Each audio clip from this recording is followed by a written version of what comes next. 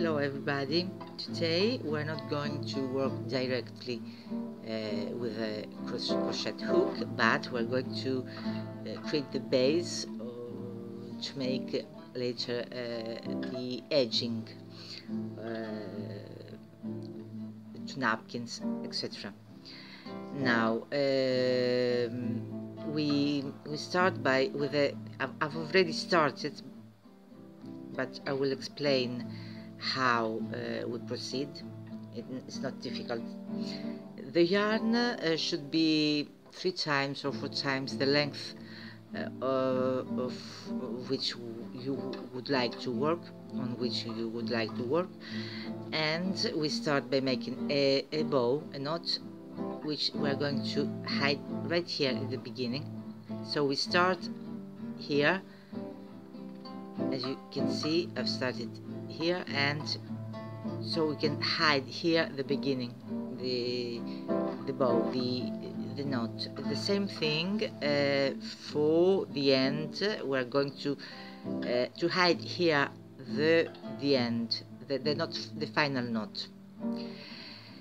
Now the secret is to make practice. So we start, so we insert here the needle, and when we arrive to this point, we take the loop and we pass the yarn through this loop, and we stretch, not much, but enough. Again we insert here the needle, and when we arrive to this point, when we have this loop, we pass through this loop the needle and the yarn, and we stretch it, and that's it.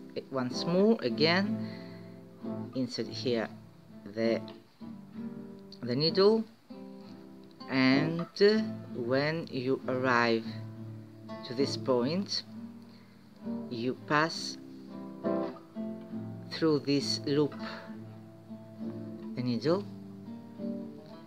and you stretch, not much but enough. Once more, insert here the hook, and when we arrive to this point, we pass the needle through this loop and we stretch, and that's it.